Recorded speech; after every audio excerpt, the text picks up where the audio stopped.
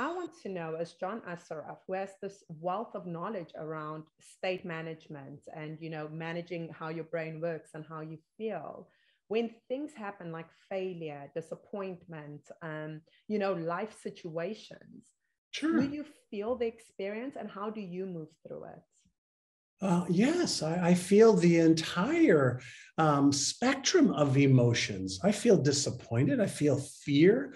I feel stress, anxiety, worry, uncertainty, doubt. Of course, I feel that.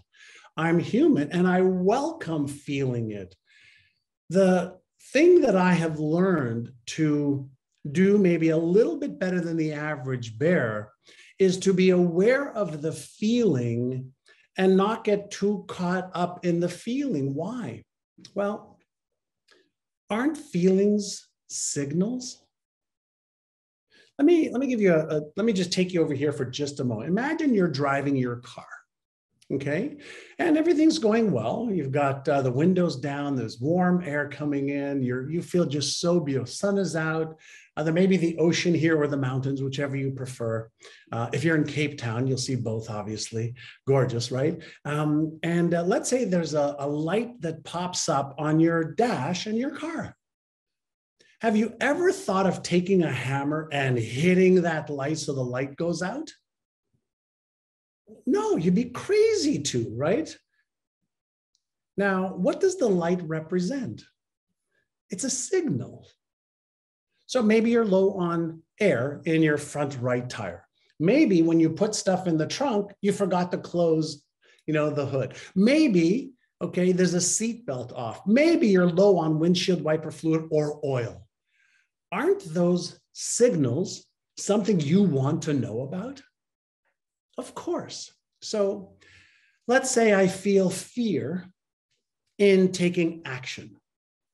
So first, is there a way to stop reacting and start responding? The answer is yes. Reacting happens automatically, and we react at the highest level of our skill. Why? Because the subconscious pattern. But responding means that we're paying attention to the signal.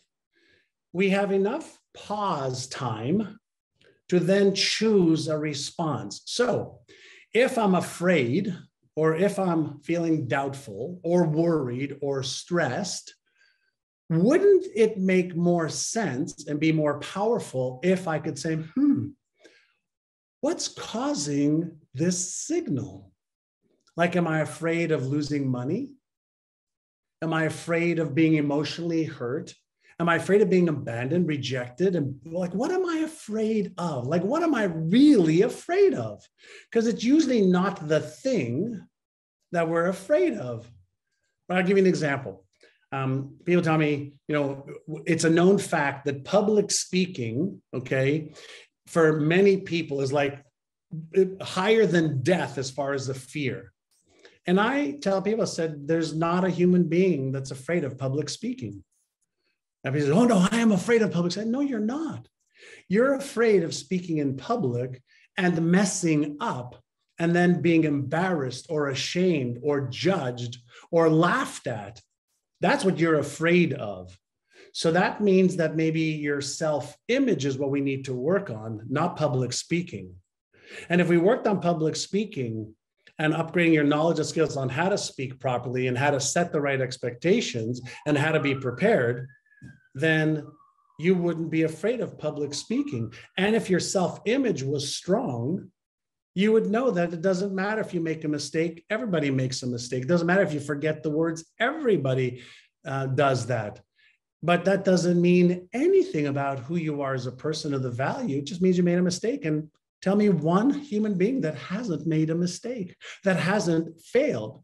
So what if I taught you techniques to frame failure in a way that actually empowers you instead of disempowers you? Oh, you could do that? Yes, of course I could do that.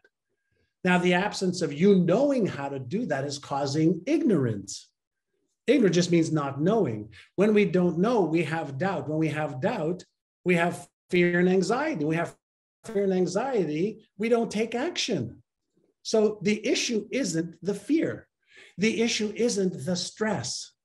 The issue is you don't know how to manage it at the level you need to move forward. That you can learn. This is amazing. You said we react at the highest level of our skill. And I think that is so profound. And it is. John, where do people even begin harnessing that kind of skill to start centering themselves? Are there any tips, techniques that people can start implementing today that will make them feel different about their life and their emotions? Sure. There's, as you can see behind me, I know you read my New York Times bestselling book, The Answer, and I've got my newest bestselling book called Inner Size. So let's back up for just a moment and ask ourselves a question.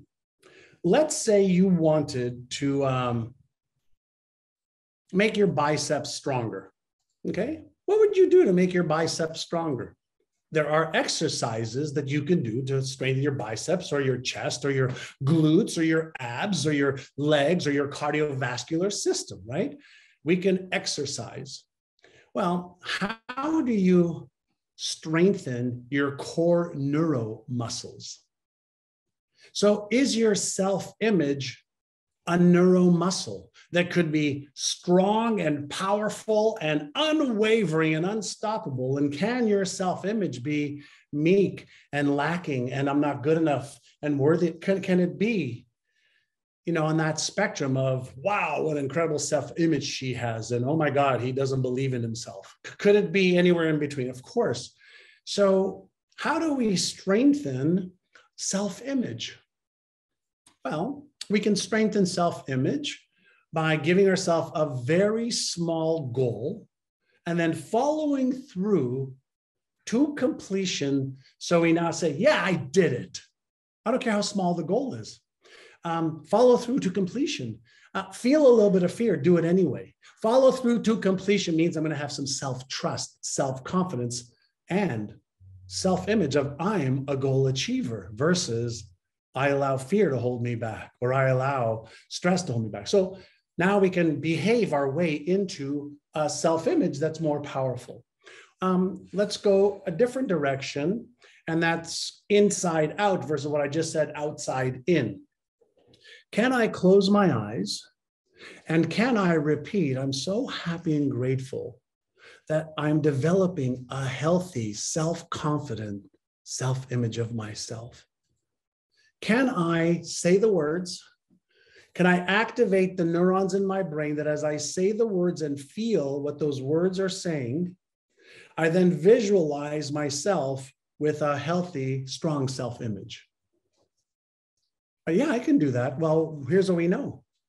If I can activate the neurons in my brain, whether it's through words, emotions, behaviors, or through activating something called the occipital lobe in the brain, one of the biggest lobes in the brain, I can actually fire neurons or brain cells in my brain.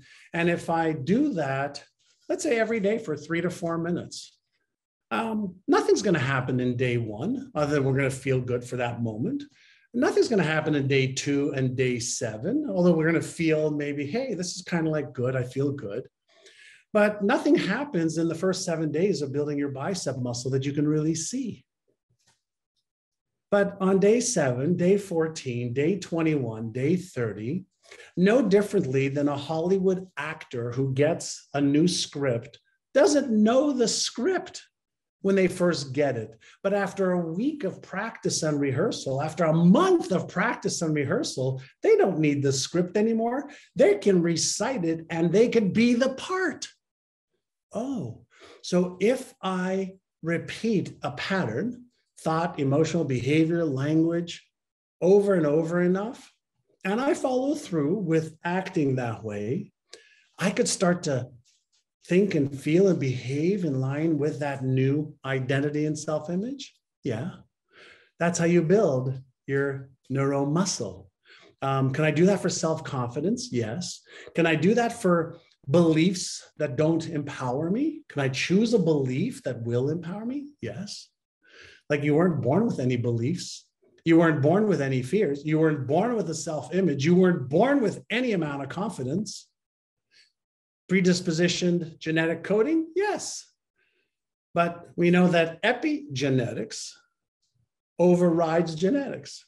So I can actually deliberately and consciously let go of what isn't serving me or what may be weak, and I could deliberately strengthen it. Now, I might start with 1 minute a day, and I might end up with 15 minutes a day. Now, let me ask you a question. Would it be worth to invest 15 minutes a day to inner size so that you can become, experience whatever you choose in life?